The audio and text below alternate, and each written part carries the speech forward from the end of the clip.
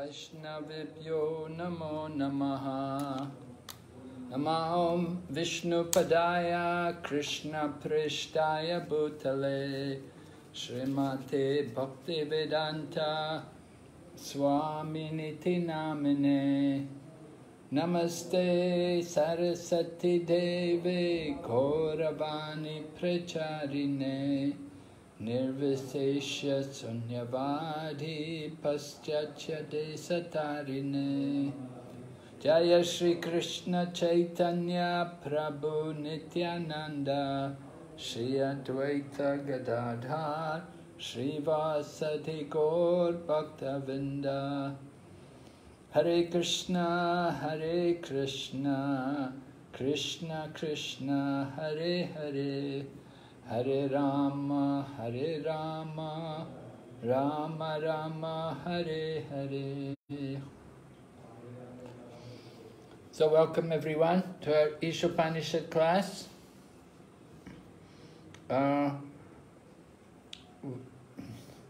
We've been talking about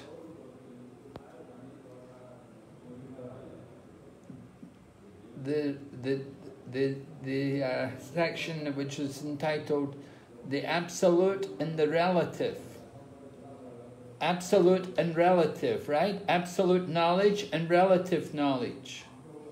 We were dealing with mantras 9, 10, and we're going to go on to 11 today.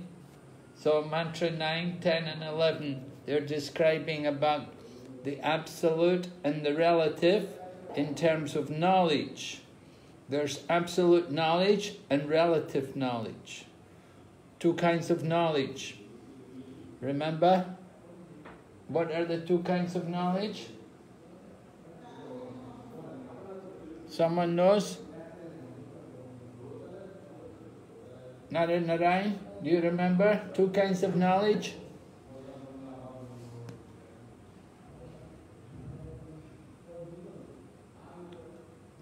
Vidya and avidya, Maharaj? Yes, vidya and avidya. Thank you. So, absolute knowledge is vidya, and relative knowledge is the avidya. Personality of God and the knowledge of the soul. Hare Krishna. So we were hearing that there's different kinds of educators. Some people, they pose themselves as educators, but they're actually doing more harm than good. And we spoke about some of these different kinds of people. Do you remember? What were they, how were they called? Veda, Vada, Rata. Yes, Veda, Vada, Rata, meaning somebody who simply speaks the Vedas and they don't understand the purpose, the real purpose behind the Vedas. They're just like a parrot. You can train a parrot to recite, but it doesn't understand anything. So the same way these people, they're reciting the Vedas, but their intention, they're hoping that they can go to heaven or that they will get some opulence, material opulence. So they're practicing for some material purpose. But the whole purpose of the Vedas is to actually get us beyond birth and death. But these Veda Vada Rata, they don't know that. So they're like that. So then there's some other classes of people who are also miseducators, who they don't actually understand the real knowledge, but they pose like they're knowledgeable. They're called, anybody remember? Maya Aparita Jnana. Meaning, who knows the meaning? Maya Aparita Jnana? Knowledge stolen by illusion. Knowledge stolen by illusion. Yes. No, one whose knowledge is stolen by illusion. They're mentioned also in the Bhagavad Gita. Krishna describes there are 4 kinds of people who never surrender to him. So one group of people who never surrender to him are these Maya Aparita Jnanas. Their knowledge is stolen by illusion. They think they know. They think they understand the scriptures. And they sometimes even think that they're God. And they will elect somebody to be their acharya, but they don't have any knowledge actually. They don't really know that what is the proper standard or purpose of religious principles. Their knowledge is just covered by illusion, ignorance. There's a 3rd class of people also mentioned. Prabhupada mentions them very briefly. He simply says the demoniac atheistic person is also like this. Or the atheist who are demoniac. So they also, they make their propaganda that there's no God and that you can do anything you like. You're not going to suffer. There are no laws. There are no, they make propaganda like that. That everything is just, the world is just simply created for sense gratification, and it has no other purpose than lust. Right? So, like that. Krishna describes the demonic mentality in the Bhagavad Gita. You can read in the 16th chapter how the demons think like this. Okay, so we heard there's different kinds of educators, and we heard that the result of cultivating knowledge is different from the result of cultivating avidya. You cultivate vidya, you get one result. You cultivate avidya, you get a different result. So if we want to cultivate vidya, who do we have to hear it from? How do we get vidya? Cultivate real knowledge by, what's the process? By spiritual master. Acharyas. By hearing Guru Maharaj. By hearing from who? What was it? A dhira, yeah, by hearing from a person who is dhira. Dhira meaning, what does the word dhira mean? From the disciplined succession. Not exact. What's the word dhira mean? The meaning of the word dhira means? Not disturbed by Not illusion. Not disturbed by... Not disturbed by material illusion. Yes, so not disturbed by illusions of the material world. So one wants to cultivate real knowledge, they should hear from the dhira. That's the process. And what you can see, we showed also 18 items of cultivating real knowledge. You see the process of knowledge is that the result will be that one develops good character. That is important to understand, that if one is actually cultivating real knowledge, he will develop good character. So we see that when people go to the mundane educational institutes, it has the opposite effect. They cultivate bad character, they get bad qualities. They go to a university or college and they simply associate with the opposite sex, and they have free sex, and they take drugs, and they drink, and they do all kinds of sinful activities.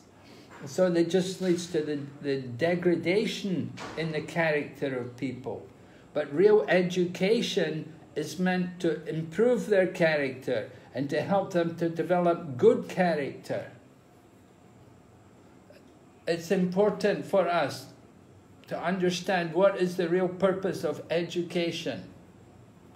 You want to get education, You know, you go there, you spend so much money, you go to these educational institutes, you pay big money to go into a university and so on, and you just get so many, you just become degraded in your character.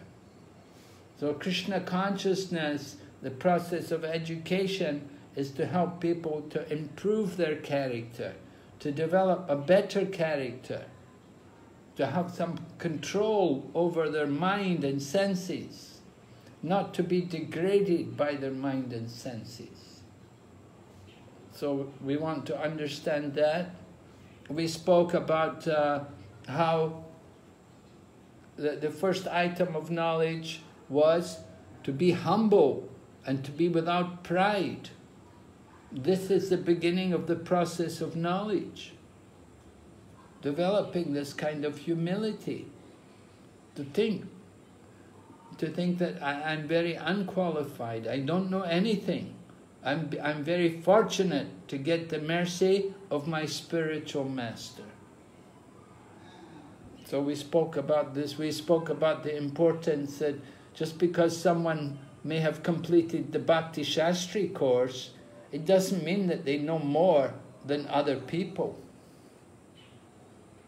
We have to look at the character, and we have to see how much you're applying the principles of Krishna consciousness. Are you careful to just eat Krishna prasadam, food offered to Krishna? Are you faithfully chanting the holy name every day? Are you attracted to hear about Krishna?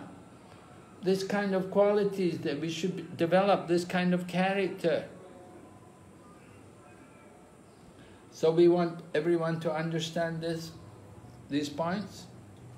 So we're going to go on now, and we're on mantra 11.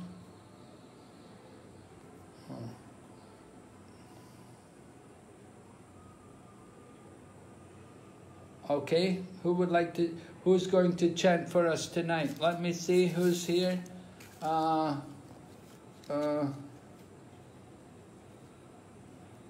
What about Tanusha Mataji? Tanusha Sivalingam.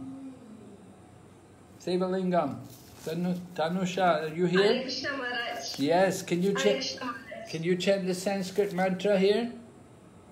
Yes, Maharaj, I'll try. Okay, please. Vidyam cha yas.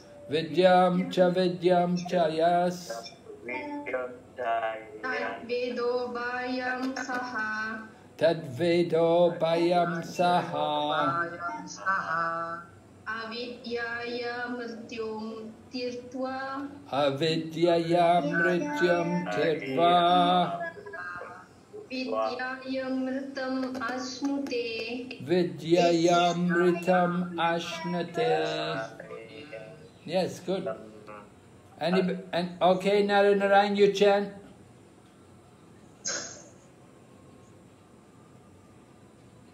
Krishna Maharaj. Vidyam chayas tadve. No, one line at a time. One line at a time. Vidyam chayas. Vidyam chayas. Vidyam chayas.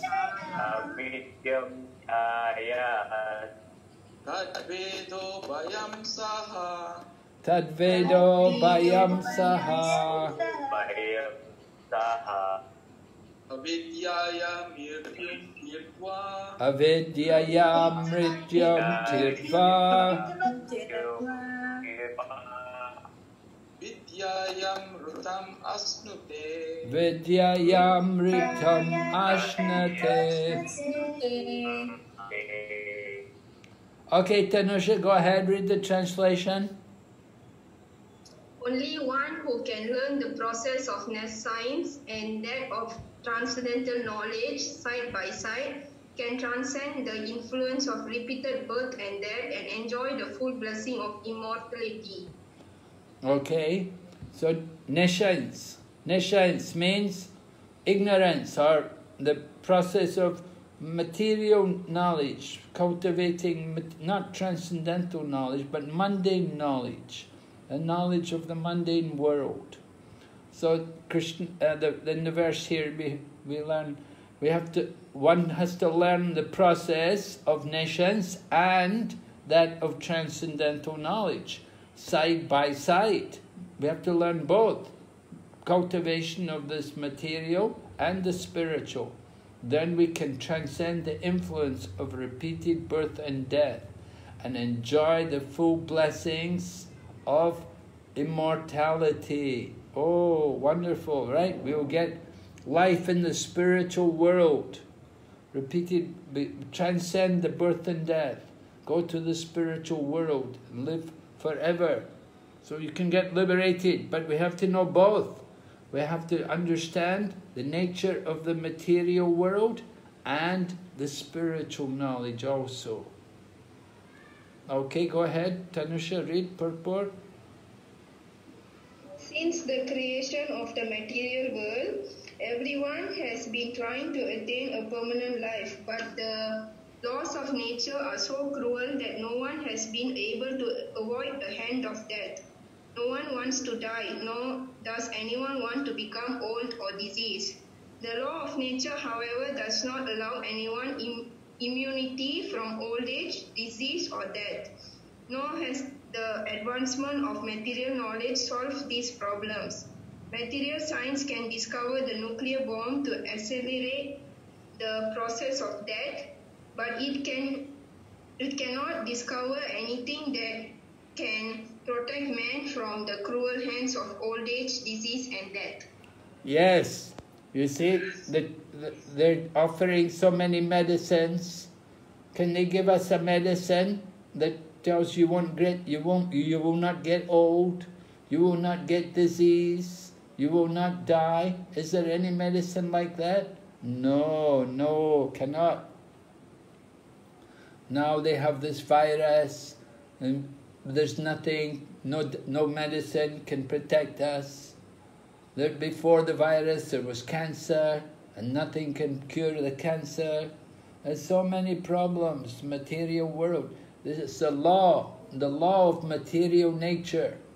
The law of material nature is that one who takes birth, they have to die. And one who is dead, they will take birth again. So this is the law of nature. Nobody is free of old age and disease and death. We don't like it. Oh, I don't want old, I don't want disease, I don't want to die. But we are forced. We are forced because this is the law of the nature. There are many laws of nature. This is one of them. Okay, can you go ahead, Tanusha Mataji, read from the Purana? From the Puranas, we learn of the activities of Hiranyakashipu, a king who was very much advanced materially. Wanting to conquer cruel death by his material acquisition and the strength of his nescience, he underwent a type of meditation so severe that the inhabitants of all the planetary system became disturbed by his mystic powers. He forced the creator of the universe, the demigod Brahma, to come down to him. He then asked Brahma for the benediction of becoming Amara, by which one does not die. Brahma said that he could not award the benediction because even he, the material creator who rules all planets, is not Amara. As confirmed in the Bhagavad Gita, chapter 8, text 17, Brahma lives a long time, but that does not mean he is immortal. Okay, so Prabhupada is beginning to tell us about this demon, Hiranyakashipu, how he wants to live, he doesn't want to die. He wants to avoid death, and he did a lot of austerity, and he did meditation, and he worshipped Brahma to get the benediction. But Brahma said, I can't give you that. Why not? Why could Brahma not give him that benediction?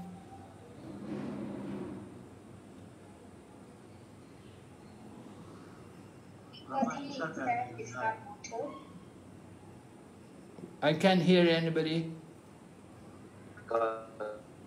seems Your microphone is bad, Prabhu. I don't think you can speak. You have to do something about your mic.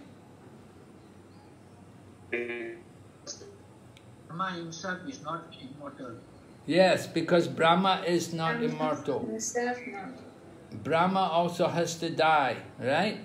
Brahma has a long life, but he's not immortal. He also has to die. So, just like this planet is called Mrityu Loka, the planet of death. Everybody dies. This is the nature, material world, material creation. Even Brahma, he's the head of the universe, but he takes birth and he has to give up the body also. Okay, go ahead, Tanusha Mataji, just read one more paragraph. Hiranya means gold and Kashipu means soft bait. This cunning gentleman, Hiranyakashipu, was interested in these two things, money and woman, and he wanted to enjoy them by becoming immortal. He asked from Brahma many benedictions in hopes of indirectly fulfilling his desires to become immortal. Since Brahma told him that he could not grant the gift of immortality, Hiranyakashipu requested that he not be killed by any man, animal, or god, or any other living being within the 8,400,000 species. He also asked that he not die on land, in the air or water, or by any weapon. In this way, Hiranyakashipu foolishly thought these guarantees would save him from death. Ultimately, however, although Brahma granted him all this benediction, he was killed by the personality of Godhead in the form of Narasimha, the Lord's half lion and half man incarnation, and no weapon was used to kill him, for he was killed by the Lord's nails. Nor was he killed on the land, in the air, or in the water, for he was killed on the lap of that wonderful living being, Narasimha, who was beyond his conception. Okay, thank you very much. So we're hearing how Lord Nrsingadev came to kill Hiranyakashipu. Hiranyakashipu thought he was being so intelligent because he got all these benedictions from Brahma that I will not be killed in the day, I will not be killed in the night, I will not be killed on the land, I will not be killed in the air, I will not be killed in the sea. So many conditions. And Hiranyakashipu was thinking in this way he would live forever. Nobody could kill him. But Lord Nrsingadev came. And Lord Nrsingadev, he killed him. And at the same time, Lord Nrsingadev kept all the benedictions which Brahma gave. And then Lord Nrsingadev told Brahma, don't you give these benedictions again. You gave me a lot of trouble. I had to come and fight him in all these conditions. So don't give these kind of conditions again. So you can see this is the nature of materialistic people. They want to enjoy the material world. How do we enjoy the material world? Two things very important. Money and the opposite sex. Right? For the man, he wants woman. And women, they like a man. So you get but this is a sense gratification. We get some pleasure from our senses, these things. But this pleasure is very temporary. This is in material world. Material world, everything is temporary. You have money, how long does it last? And the money becomes less and less value every year. The money degrades, everything becomes more expensive, the money has less value, and you have the male companion, you have the nice man or you have the nice woman. How long can we be together? They won't be together forever. One will die, or they will leave us, or something will quarrel or something will go wrong. So we have to understand the nature of the material world. There's no pleasure in it. And this Hiranyakashipu, he made the mistake. He was trying to get these benedictions. He was thinking he was so clever. But Lord Nrsingadev is more clever than him. And Lord Nrsingadev came and he finished him. So this is, of course, well-known story. I think everybody knows this story about Lord Nrsingadev and how Hiranyakashipu was killed by him. So, who would like to read next? Joshna.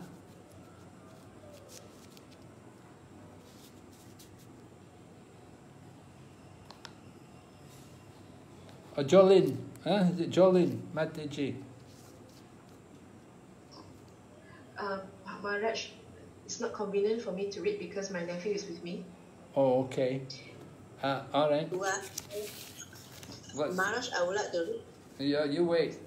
Let somebody else read. We'll give you a turn later on. Okay, what about who's here is Indrani Mataji here? Hare Krishna, Maharaj, I'm here. Oh, okay, you can I will read now. Okay, thank you.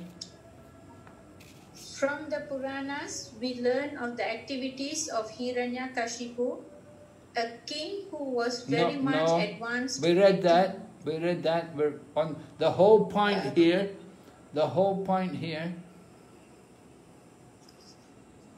The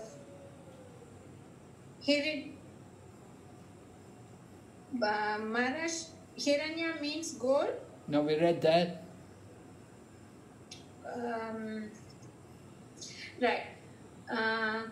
The whole point here is that even Hiranyakashipu, the most powerful of materialists, could not become deathless by his various plans. What then can be accomplished by the tiny Hiranyakashipus of today, whose plans are throttled from moment to moment? Okay, so let me just comment on this. You see, Prabhupada is explaining about this story that this Hiranyakashipu, he was a very powerful materialist, very, very powerful, but he was defeated. He also had to die. So we're materialistic people. We're like tiny Hiranyakashipu. We're tiny Hiranyakashipu. We're very small. He was very powerful, a big demon. But we're just little materialistic demons, you know, we're small people. So what hope do we? We have no hope of being successful trying to conquer the material world. We have to understand the nature, our situation in this world.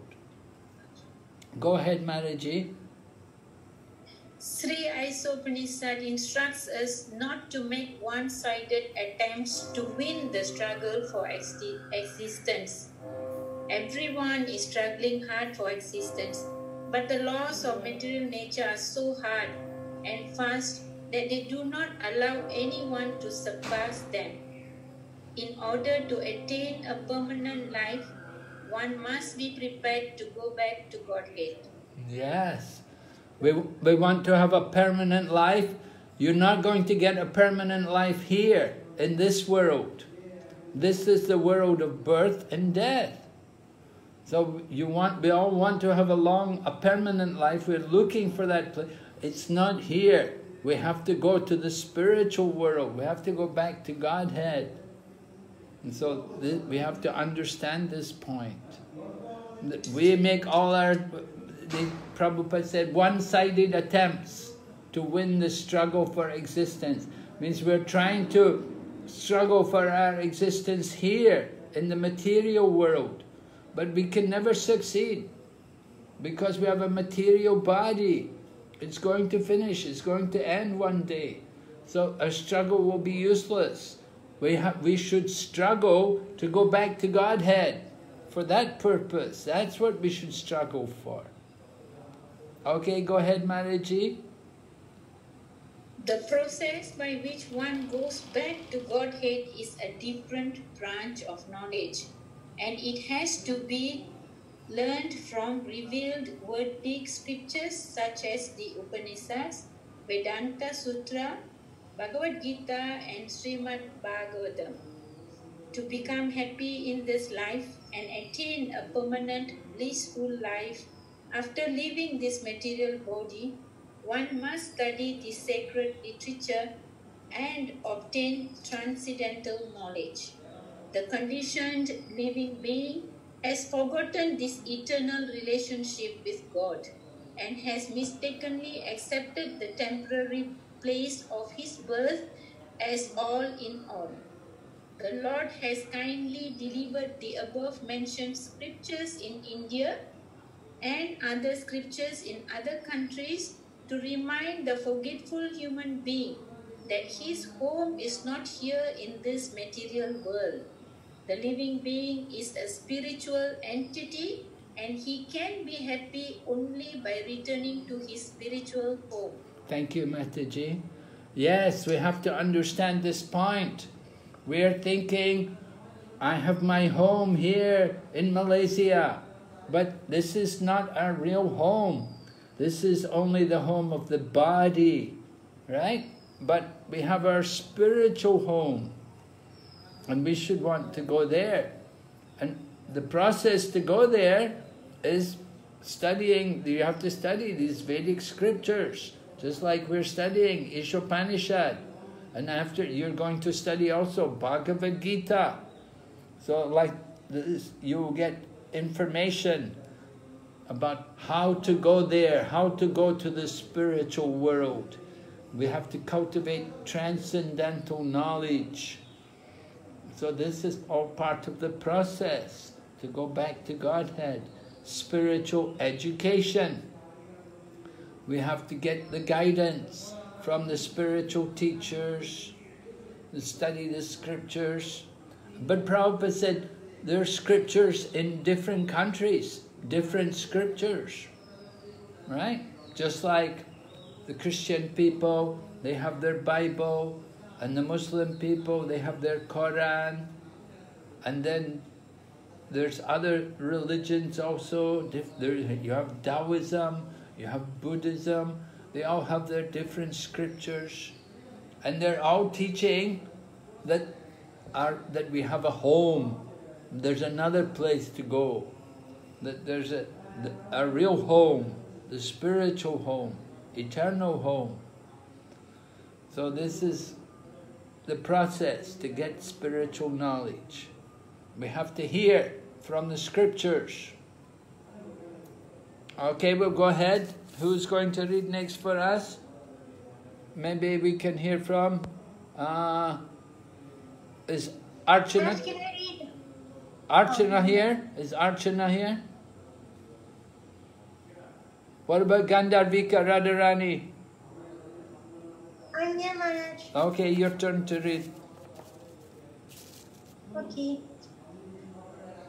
From his kingdom, the personality of Godhead sends his bona fide servants to propagate this message by which one can return to Godhead, and sometimes the Lord comes himself to do this work.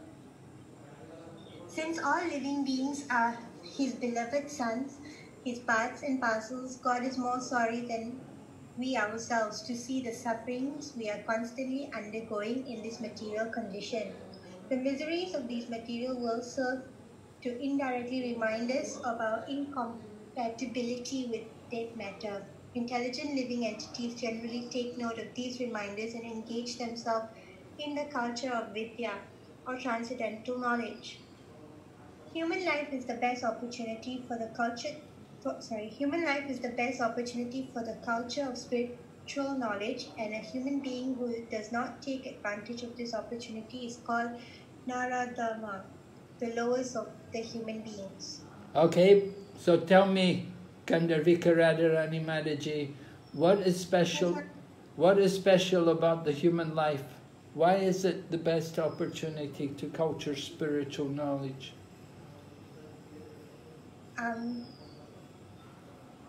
Why?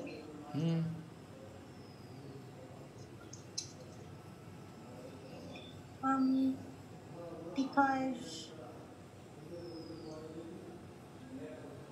I don't know much. Touching living entities already taking up the mind and engagement of because we're able to think. Well, other forms of life, they also think, you know. That's true.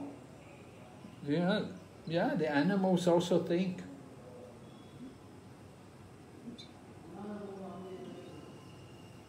Is it because we are able to engage ourselves in the culture of Vidya or transcendental knowledge? Yes, well, why are we doing that though? Why are we able to engage in culture of Vidya, transcendental knowledge? What happens that we start to engage in the culture of knowledge? How does it come about? How does it come about? By mercy of the spiritual master. Is that the answer? Well, spiritual master, you may not get mercy, you know. How do you get the mercy of the spiritual master? Does he have to come to you? No, no. I approach him submissively. Yeah, right. Our association with the divinity. Okay, let Gandharvika Radharani answer. You know, give her a chance. Yes? So you approach the spiritual master. What do you tell him? What do you ask him? To please guide me in the right path in my spiritual journey back to Krishna. Oh. Why are you asking me to guide you? He may say, because I'm ignorant, Maharaj, and I do things without actually thinking it through. yeah, but when we approach the spiritual teacher, we have to inquire from him, right? We have to inquire things like, who am I? Please tell me, who am I? And why am I suffering? Right? Yeah. Yes, Maharaj. Of course, you may not be suffering. You say, no, I'm not suffering, I'm happy. I have a good time. Well, okay. Are you? But we are born to suffer in the material Maharaj. Material world Maharaj. At least that's my view. Yes. We are all born in the material world to suffer, to burn off all our karmas. Yeah, probably. Oh, well, we could just say, well, it's all our karma, I'm suffering, so it's just my karma. Everybody's suffering, so I'm no different from everybody else. So why I should worry about it, right? Yes, Maharaj. Huh? Is that right? No. No? No. We shouldn't think like that. We should want to get free of karma. How can I get free of my karma? How can I get free of all this suffering? I don't want to suffer. I want to be happy. Why am I not happy? So please tell me. Please guide me. As you say, yeah, help me to get out of this material world. So first thing is, we ask, who am I? Right? And because you're in the woman's body, you know, you have a woman's body, you have to take care of your body, you decorate your body, put on your makeup every day, look nice and everything, dress nice. And, you know, we get very attached to the body. But we're not the body. The body is only the dress. We have to remember we're the soul. So a spiritual teacher comes to tell us, you know, you're not the body, you're a soul. But at the same time, you still have to take care of your body. You still have to take care. You have to look after it, you have to clean it, you have to dress it, you have to, you know, you have to do whatever you have. You know, you go to work, you have to dress nicely and so on. And so, you have a material body, but you have to also remember you're not the body, you're the soul. So this is important. So human life is meant for, what's the difference between the human and the animal? Gandharvika Radharani.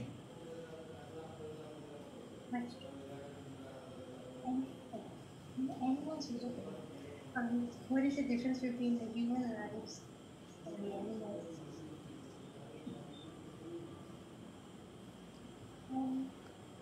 animals? The animals also eat, and you also eat. Yes. The animals sleep, you also sleep. Yes. So what do you do that the animals cannot do? Devotional service? Yeah, but Animals can't do that. before the devotional service comes about, before the devotional service, you first of all have to inquire. You have to ask. You have to be inquiring. You have to ask, who am I? Why am I here? And then you find out about devotional service. But first comes the inquiry. The animal cannot ask, who am I? Why am I suffering? No, the animal can only think, eat, sleep, mate, defend. So human life is meant for more than the animals. The human life is we're meant to inquire, to ask, who am I? Why am I here? Why am I suffering? I want to be happy. Right? We want real happiness, not just flick temporary happiness. One day happy, next day not happy. We want real happiness, lasting happiness. So, if we don't take advantage of the human life, then we are Naradama, the lowest of human beings. Nara means a man, and Dhamma means the lowest of men. Because we're not using human life. Human life is not meant for only being like the animal, to eat and sleep. It's meant for inquiring, to understand this thing. This is the beginning of spiritual knowledge, right? Yes, Maharaj. So this is called Vidya, cultivating Vidya, transcendental knowledge. Right? The spiritual master will say, you are a fool. Just like in Bhagavad Gita, Krishna says to Arjuna, oh Arjuna, you are foolish. You're speaking such nice words, but you are a fool. You know? Because that's the duty. The teacher has to put the knowledge, get the knowledge into the student. So sometimes teacher has to talk like that in order to teach the student, to get the knowledge into the head of the student. Okay? Okay. Go ahead, read more. The path of avidya, or advancement of material knowledge for sense gratification, is the path of repeated birth and death. As he exists spiritually, the living entity has no birth or death. Birth and death apply to the outward covering of the spirit soul, the body. Death is compared to taking off, and birth is to the putting on of outward garments. Foolish human beings who are grossly absorbed in the culture of avidya, science, do not mind this cruel process.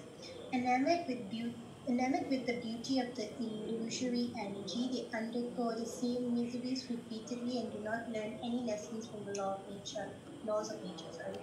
Okay, so what is the path of avidya about? What's happening? What do people do? What are their activities in the path of avidya?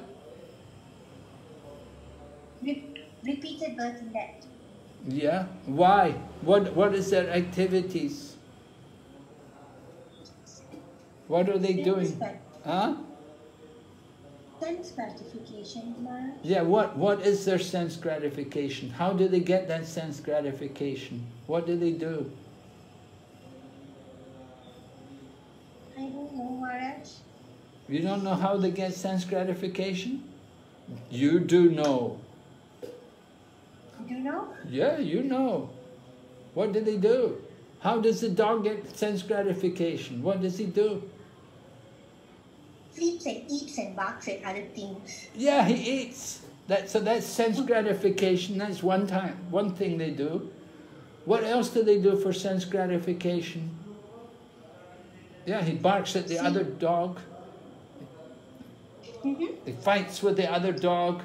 Tells the other dog, "This is my place. Don't you come here." Right? So defending. And then other times he sleeps.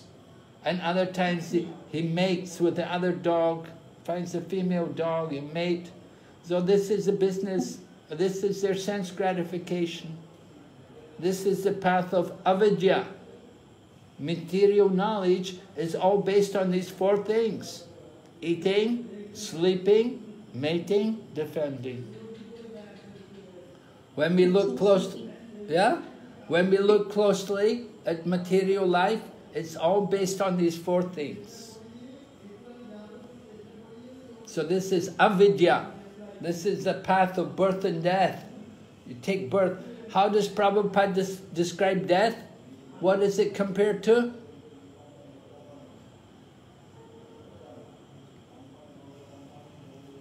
What is death? What is happening?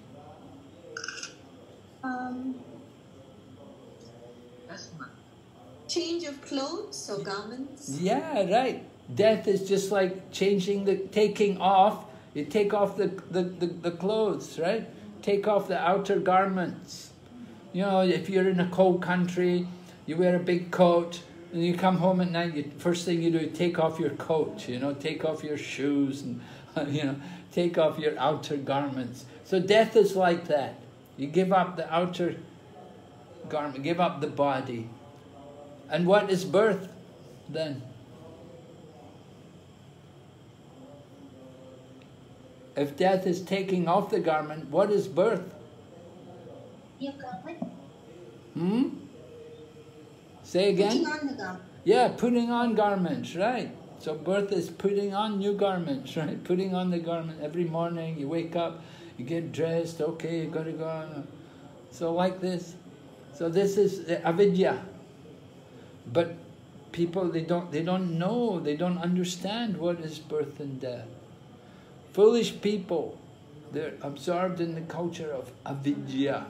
They do not mind the cruel process. We don't notice how much trouble we're going through.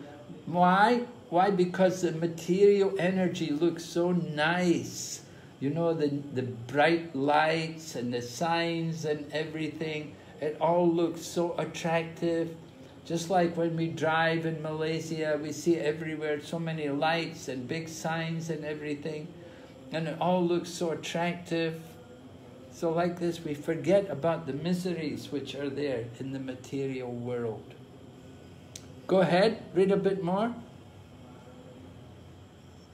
Therefore, the culture of Vidya, or transcendental knowledge, is essential for the human being. Sense enjoyment in the diseased material condition must be restricted as far as possible. Unrestricted sense enjoyment in this bodily condition is the path of ignorance and death. The living entities are not without spiritual senses. Every living being in his original spiritual form has all the senses, which are now materially manifested, being covered by the material body and mind. The activities of the material senses are perverted reflections of the activities of the original spiritual senses. In his diseased condition, the spirit soul engages in material activities under the material covering. Real sense enjoyment is possible only when the disease of materialism is removed. In our pure spiritual form, free from all material contamination, real enjoyment of these senses is possible. A patient must regain his health before he can truly enjoy sense pleasure. Again. Thus, the aim of human life should not be to enjoy perverted sense enjoyment, but to cure the material disease. Aggravation of the material disease is no sign of knowledge, but a sign of avidya, ignorance. For good health, a person should not increase his fever from 105 degrees to 107 degrees, but should reduce his temperature to the normal 98.6. That should be the aim of human life. The modern trend of material civilization is to increase the temperature of the feverish material condition, which has reached the point of 107 degrees in the form of atomic energy. Meanwhile, the foolish politicians are carrying that at any moment the world may go to hell. That is the result of the advancement of material knowledge and the neglect of the most important part of life, the culture of spiritual knowledge. Sri Isopanisad herein warns that we must not follow this dangerous path leading to death. On the contrary, we must develop the culture of spiritual knowledge so that we may become completely free from the cruel hands of death. Okay, very good. So remember, Prabhupada said the culture of Vidya is essential. We have to cultivate transcendental knowledge. But then he says also, sense enjoyment is a diseased material condition. Right? So what is that sense enjoyment? Do you remember? Eating, sleeping, mating, defending. Right, that's right. This is now obviously we cannot stop these things completely, can we? Huh? Yes. We're not going to stop eating and sleeping. And we want to also have children and things like that. You know, we can't stop all these things.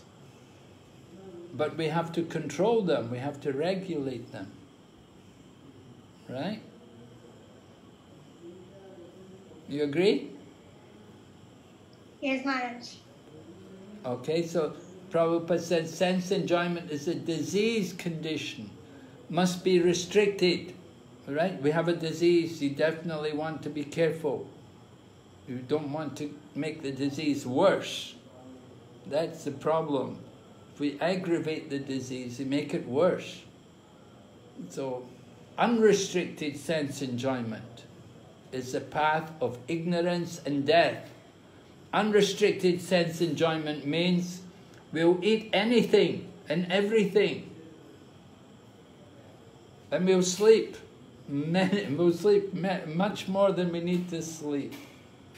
And when it comes to mating, they don't care, married or not married. They don't care if they want children or not want children. They don't think like that. They just want pleasure only. We're thinking only enjoy, I want to enjoy.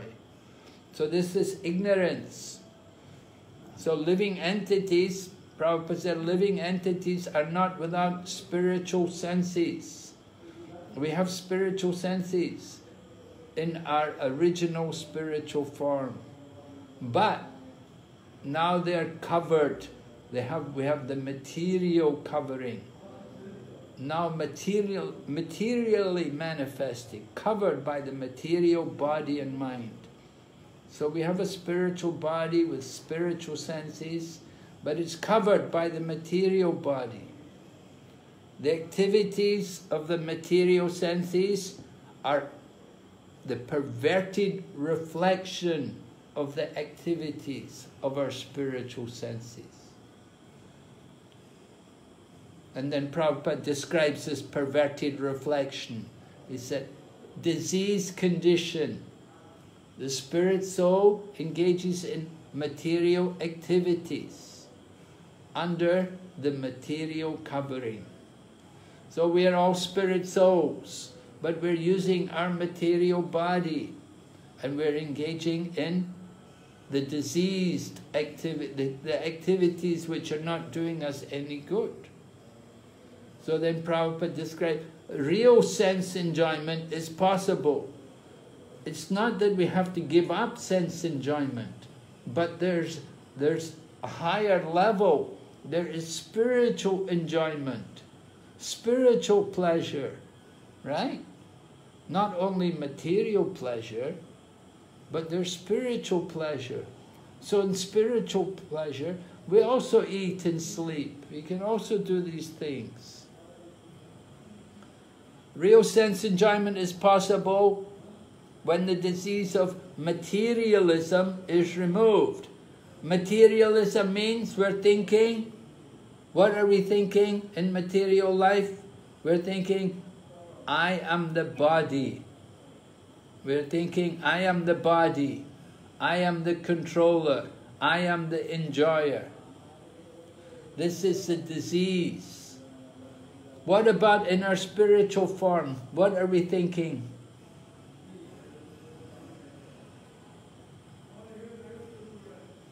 Gandharvika? I am the spirit soul. Yes, right. And what is the duty of the spirit soul to do? Servant of the Lord. Yes, servant of Krishna. I'm not the enjoyer, I'm not the controller, I'm his servant. So this is the pure spiritual form. So real enjoyment, in that position then you get real enjoyment. And then Prabhupada describes about a sick man. A patient must regain his health before he can truly enjoy sense pleasure. So like that, we're like the sick people. We're here in the material world. We have to get our health back. Then we can enjoy spiritual pleasure. So human life is not to enjoy perverted sense enjoyment. What do we mean by perverted sense enjoyment? Who can say?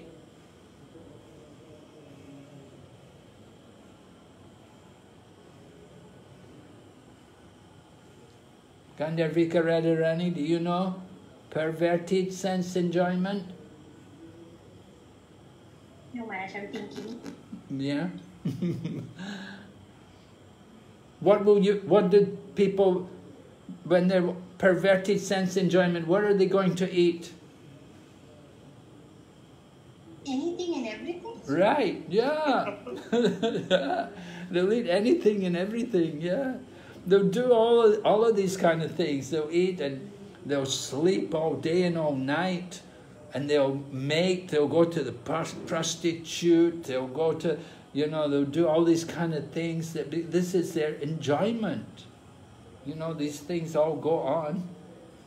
So this is a material disease. Aggravation to make the disease worse is no sign of knowledge, but a sign of avidya. We have a disease and we make the disease worse. So that's ignorance.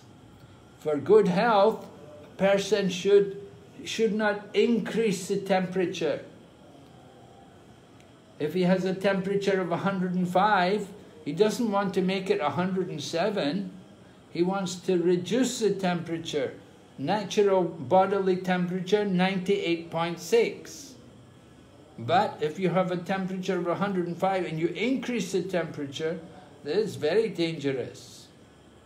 So Prabhupada said this is the trend in the modern world, material civilization. They want to increase the temperature. We already have a fever, right? We have a fever. The fever means we have a strong desire for sense gratification. We have a lot of desires in our mind to enjoy material world. And we want to enjoy more. That is increasing the fever. So then Prabhupada talks about politicians. Politicians are crying. They're crying that the world is going to hell. But why is it going to hell? This is the result of the material knowledge. The material knowledge has caused all the, just like today. Why is there this virus all over the world? We never had a pandemic like this before. Why? It's because of our advancement of material knowledge. This is the result. It brought so many troubles to the planet, so many problems. So the result of material knowledge, neglect of the most important part of life. What is the most important part? The culture of spiritual knowledge. So Sri Isopanisad says we must not follow the path leading to death. We must develop spiritual knowledge so that we can get free from birth and death. All right, who's going to read next for us? What about, who is here? Keshava Damodar Prabhu. Is Keshava Damodar here? Hare Krishna Maharaj. Can you read for us, Prabhu? Sorry Maharaj, I'm driving right now. Oh, I thought that, you're driving. Okay, yeah, you're in the car. What about Kundalata Mataji?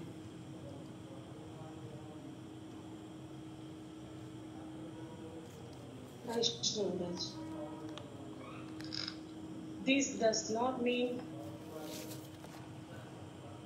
all activity for the maintenance of the body should be stopped.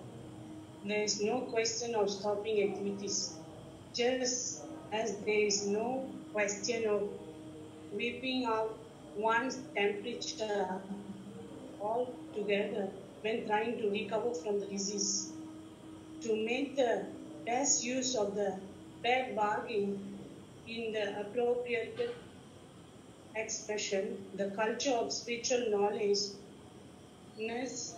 necessitates the help of the body, the mind. Therefore, maintenance of the body and mind is required if we are to reach our goal.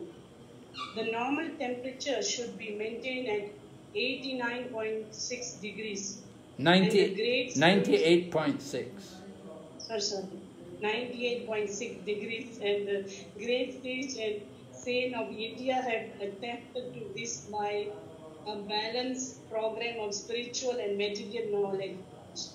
They never allow the misuse of human intelligence for disease sense gratification. Thank you. Very good. Okay. So Prabhupada's explaining here. All activities for the maintenance of the body, we don't want to stop. We still have to eat and sleep. We have to maintain the body. We have to eat, sleep. We have to do some mating and defending. We can't stop these things. And Prabhupada gives an example. He said, just like somebody has a temperature, you don't want to make the temperature 0, right? If the doctor comes, oh, somebody's got a fever, call the doctor. And the doctor comes and he gives an injection and the patient dies. And then we say, we say to the doctor, oh, he's dead. But the doctor said, well, fever's gone. No more fever, right? Hare Krishna, can you hear? Hare Krishna, can you hear me?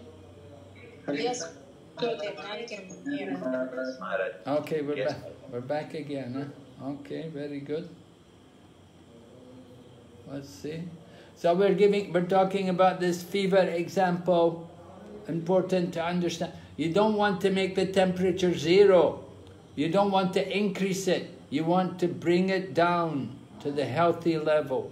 So then Prabhupada talks that there has to be a balanced program of spiritual and material knowledge. Balanced program. We have to, just like you have to balance your time, right? You go to work, you have to balance. You need also some time to chant and to read the Prabhupada's book. You don't just work all the time. You can't just work all the time, no time for anything else. We hope not, anyway. Okay. So, Narayan Prabhu, you can read.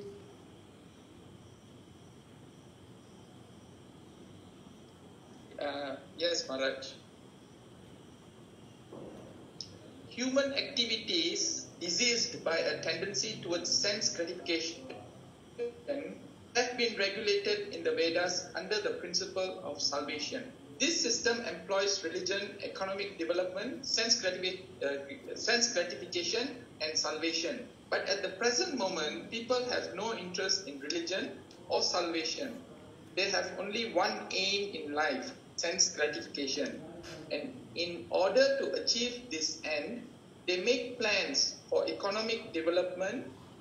Misguided men think that religion should be maintained because it contributes to economic development, which is required for sense gratification. Thus, in order to guarantee further sense gratification after death in heaven, there is some system of religious observance. But this is not the purpose for self-realization, and economic development is required just to maintain the body in a sound, healthy condition. A man should lead a healthy life with a sound mind just to realize vidya, true knowledge, which is the aim of human life. This life is not meant for working like an ass or for culturing avidya for sense gratification. Okay, thank you, Prabhu. So and Prabhupada's describing to us about how we can regulate. It's a tendency towards sense gratification is regulated by the Vedas. And then Prabhupada talks about these four things: religion, economic development, sense gratification, and salvation. They're all important. We need them. We need to have some religion. Animals, they don't have any religion, right? The animals, what do? They eat, they sleep, they make, they defend. The animals don't have any religion. They cannot understand God. Human life is meant for having some religion. Economic development is also important. We want to improve the standard of living. And then sense gratification. We have material body. We want to satisfy the mind, senses. Not too much, just some enough. And salvation. We want to have some, we want to know at the end of life there's some good purpose there, that we can get liberation. So Prabhupada said, this is good, but problem is, people don't think like that. They don't think about religion, and they don't think about salvation. They only think about economic development. And they make many plans to get more money, to develop more business, to have a bigger bank balance like this. Why? So to have more sense gratification. What happens when people get more money? They go out, they go drinking, they go gambling, they go traveling to other countries, and they just try to enjoy sense gratification. And they do all of these, engage in all kinds of acts: eating, sleeping, mating, defending. This is the business. Materialistic people, they want to increase these things. But they have no religion, and they never think about salvation. So then Prabhupada explains what is real religion. It said the purpose of religion is meant for self-realization, to understand who am I, right? I was saying we should ask, who am I? Why am I here? Self-realization means to understand who am I, and then who is God, what is our relationship with Him. That is also important. Economic development we need just to maintain the body so that we can be healthy. We should lead a healthy life, sound mind, to realize true knowledge. Life is not meant for working hard like an ass, just for culturing avidya. Right? Why? Just for sense gratification. So there has to be some balance there. Okay, Mary, you can read now.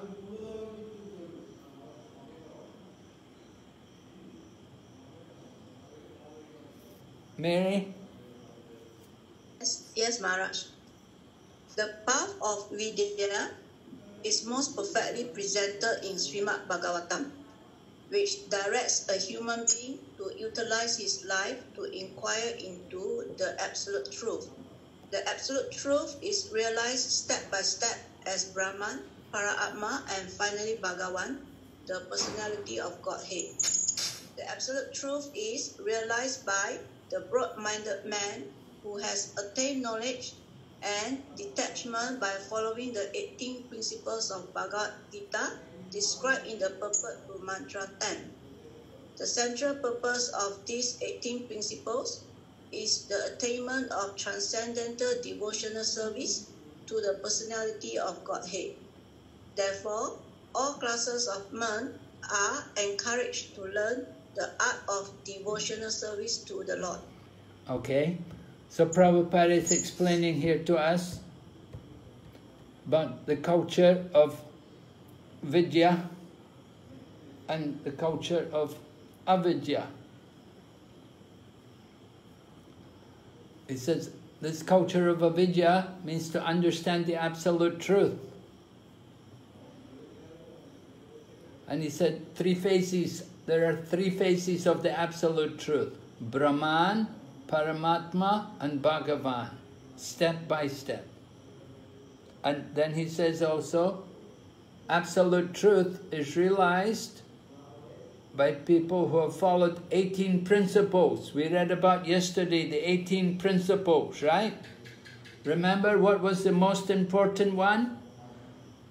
Who remembers the most important one of the 18 principles?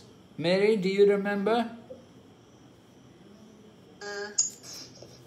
Number 16 is the most important one.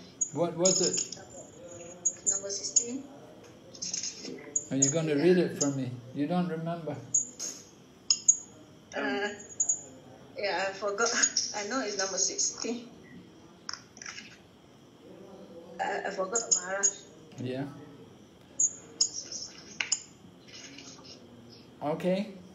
Anyway, the most important one was to become a pure devotee and to engage in loving service to the Supreme Personality of Godhead.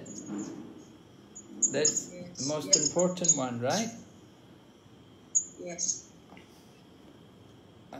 And Prabhupada says, you follow these 18 principles, then it will help us to cultivate, we will develop knowledge and detachment. These two things, knowledge and detachment. Detachment from sense gratification. We get very attached to material pleasures, material life. We have to become a little detached and we have to cultivate knowledge.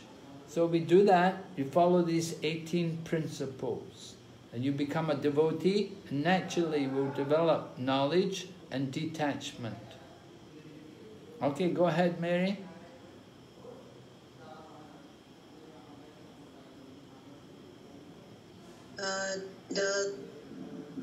The guarantee path to the aim of Vidya is described by Srila Rupa Goswami in his Bhakti Rasamrita Sindhu, which we have presented in English as the Nectar of Devotion.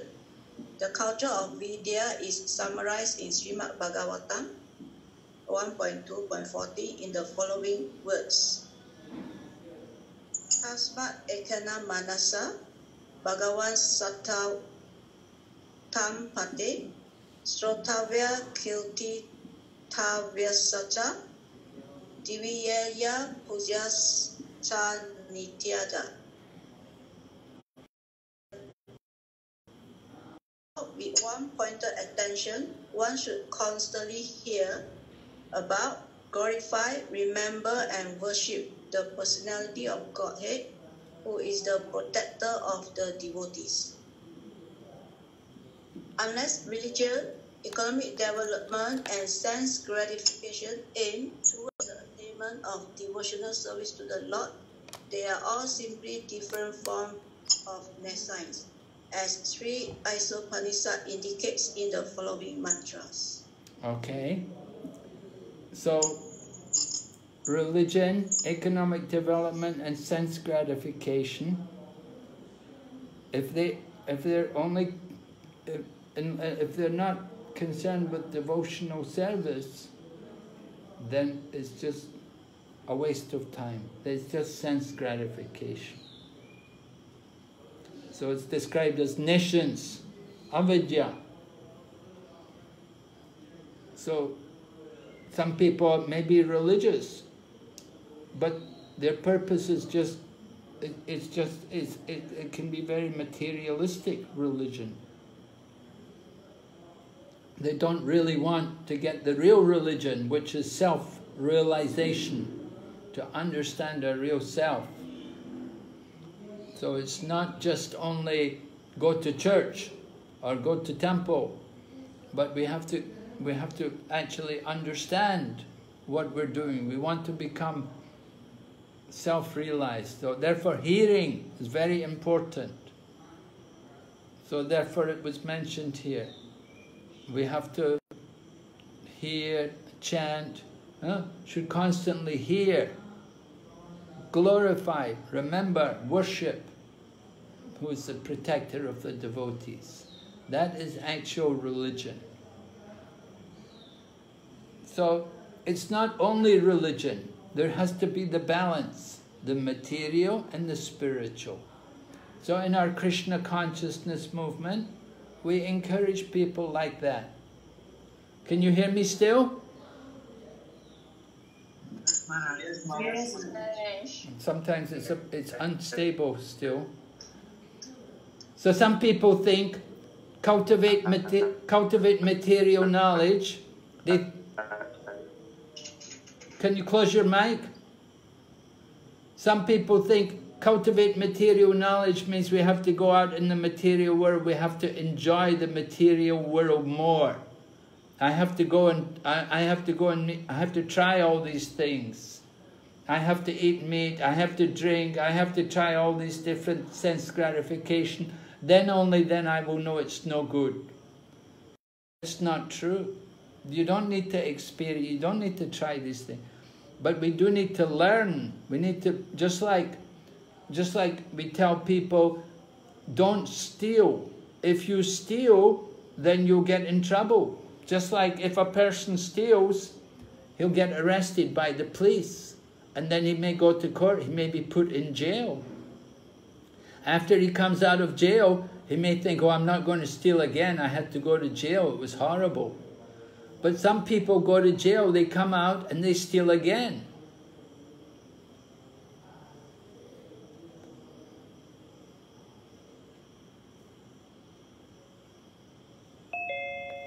Hare Krishna. Hare Krishna, I'm back. Thank you, Maharaj. Can you hear me okay? Yes, Maharaj. Okay. Yes, Maharaj. So I'm describing how some people think. Some people think to cultivate avidya means we have to enjoy sense gratification. We have to go out and do all the bad things. Then we become avidya. That's not how we cultivate avidya. We have to hear. We have to hear about what's the danger of avidya. Alright? If the person steals, they get put in jail. And if they steal again and again, they go back to jail again and again. They never learn not to steal. But the intelligent person, he hears, do not steal, and he doesn't steal, so he never goes to jail. Because he knows, you get punished, you get react. So the same way, we cultivate knowledge of avidya by hearing about the evils and the dangers of the material world. We hear. Don't do these things, don't eat anything and everything, don't just sleep all day, do some work, honest work. You want to enjoy the opposite sex, you can get married and have family like that. You don't need to go running to prostitute and like that. So we need to hear about the dangers. Hare Krishna. Hare Krishna. Hare Krishna. Hare Krishna Maharaj. We can hear you now, Maharaj. Oh yeah, okay. Thank you, Maharaj. So we're explaining how to cultivate avidya, balanced program. A balanced program in our Krishna consciousness movement. We cultivate vidya and avidya. We cultivate vidya by hearing scriptures like the Srimad Bhagavatam, Bhagavad Gita. We worship the deity, we chant the holy name. And we cultivate also avidya.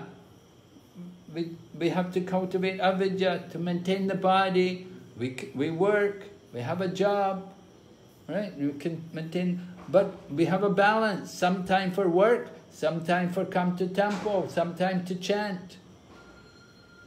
We eat, but we eat Krishna prasadam. And we sleep, but we don't sleep all day. We just sleep what we need to maintain the body healthy. So like this, some regulation of the senses is very important. Right? We heard the 18 items of knowledge. Is it clear? Any questions? Hare Krishna, you there? Hare Krishna Maharaj. Yes, Maharaj. Indra Mataji has a question. Who?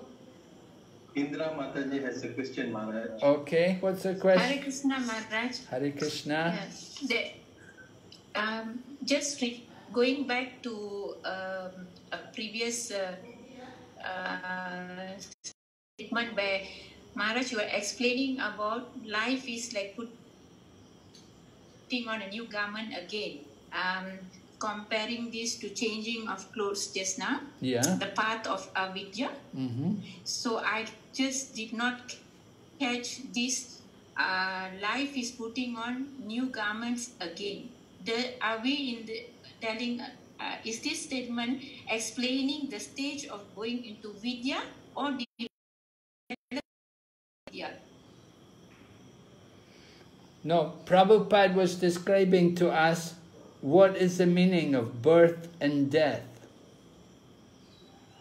And he was saying, death is where you give up. You change the garments, you give up the clothes, you take off the outer garments. And birth is where you put on new dress, put on the other garments. So birth and death is just like the change of the dress. But, it's unstable. Hare Krishna. Hare Krishna Maharaj. Very unstable. Welcome back, Maharaj. Hare Krishna. So this knowledge of birth and death, that is also vidya, understanding the nature of birth and death.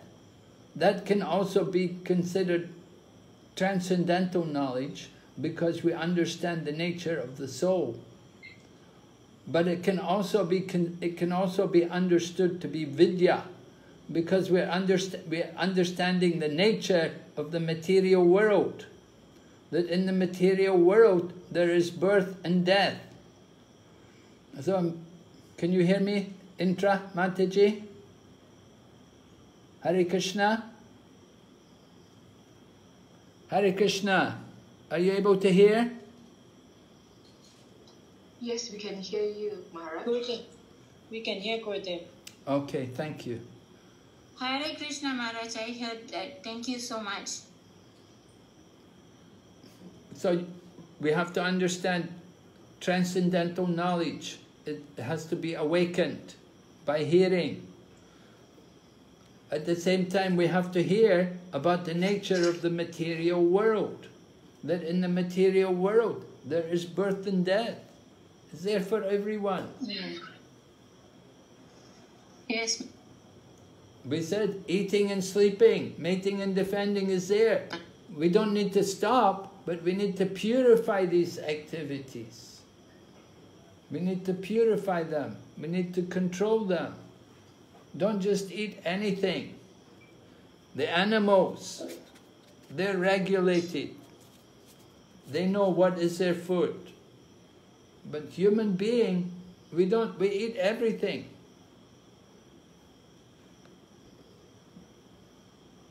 Thank you, Maharaj. So human life is meant for cultivating some knowledge, some control of the mind and senses.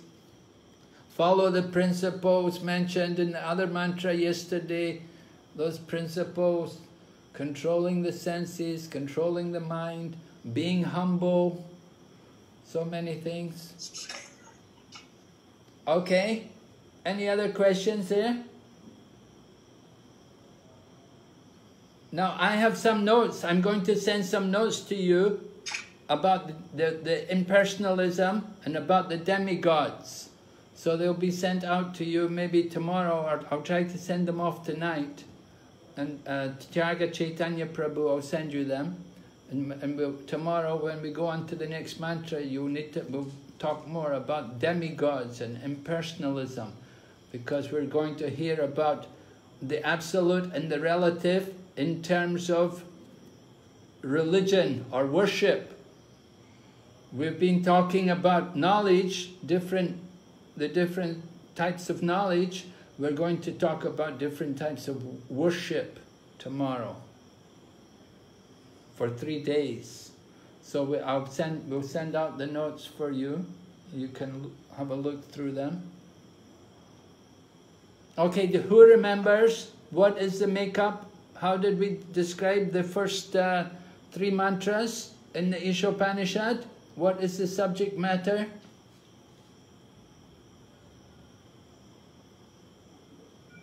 Krishna is the proprietor of everything. Yes.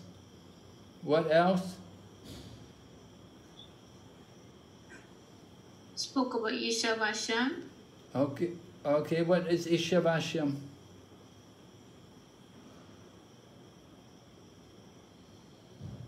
Take only your quota.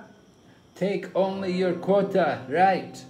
And if you take more than your quota, what happens?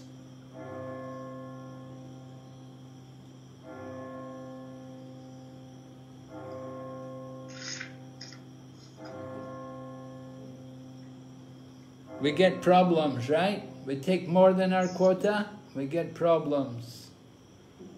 So take our quota.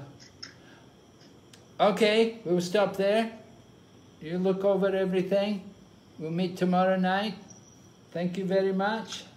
Hare Krishna, Srila Prabhupada ki. Thank you, Maharaj. Thank you, Maharaj. Hare Krishna. Krishna. It's amazing. You know, some of them, they don't know anything some of the time. They didn't know about what is, who's Krishna's mother and father, you know. You know, I was asking about Krishna's past. What's the name? Krishna's mother and father? What was her name? Oh, Krishna.